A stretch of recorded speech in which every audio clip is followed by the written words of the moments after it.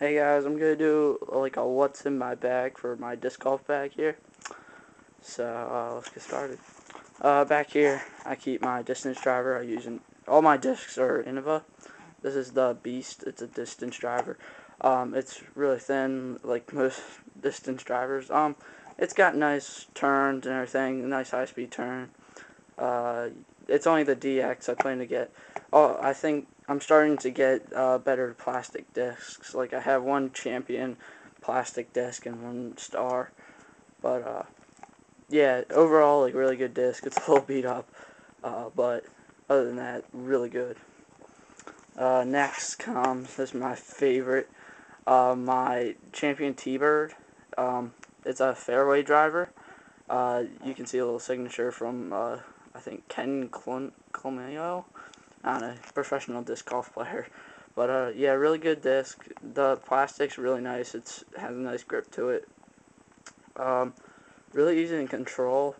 Uh, but yeah, like I said, really good disc. That's about where you can stop with it. I really like the tie-dye color too. It added a little nice feature to it.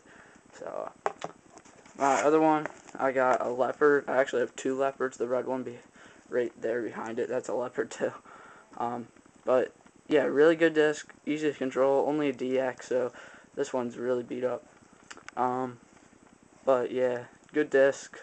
I highly recommend this one for like beginners and stuff, easy to control.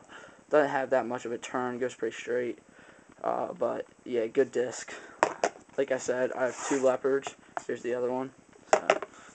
So, this is my newest one. This is the Star Crow.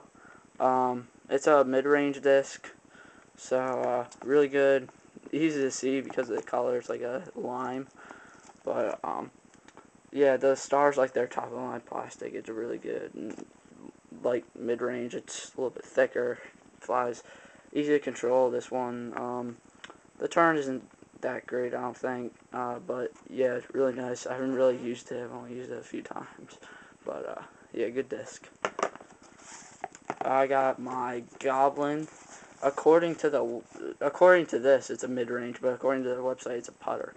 But I use it for like long putts and stuff like that. It's a little bit thicker than most of your mid range that you'll find, but yeah, this one's just a DX like my Leopards. But yeah, really good disc, easy to control. A little bit more for better players, not really your easy going type players. It's a little bit hard.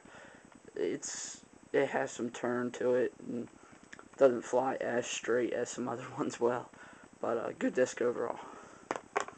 Last, I just carry a few discs. I'll probably get some more. Aviar, this is my putter. I got two of them. Same with the white one here. Uh, this disc flies like really flat. It's their like number one putter. But yeah, really good for your beginner and basically all around player. I highly recommend this one. That's why I carry two of them, because even if I lose one, I still got backup. So, okay, we'll go to like a little bit what's in the bag. I just keep my towel over here. It's just like a little cheap Top Flight towel, my old golf towel. I got some wax up there. I don't even know if it's legal. I just like it because it adds some grip to it. And then my bag's just the end of a standard bag. Holds like 12 discs. And then back here, keep some scorecards, maps, just my local course there. It's free, so it's nice. This is the course at my church camp. They just like wrote a little thing up, so gotta keep that handy. There's one of the scorecards. Here's the map, how to get there. And then I got a pen, so helps out. If you have any comments, like what I should get and stuff, I'm looking at a couple different ones. I'll probably only be getting like Champion Plastics disc. But yep, that's about it. Comment.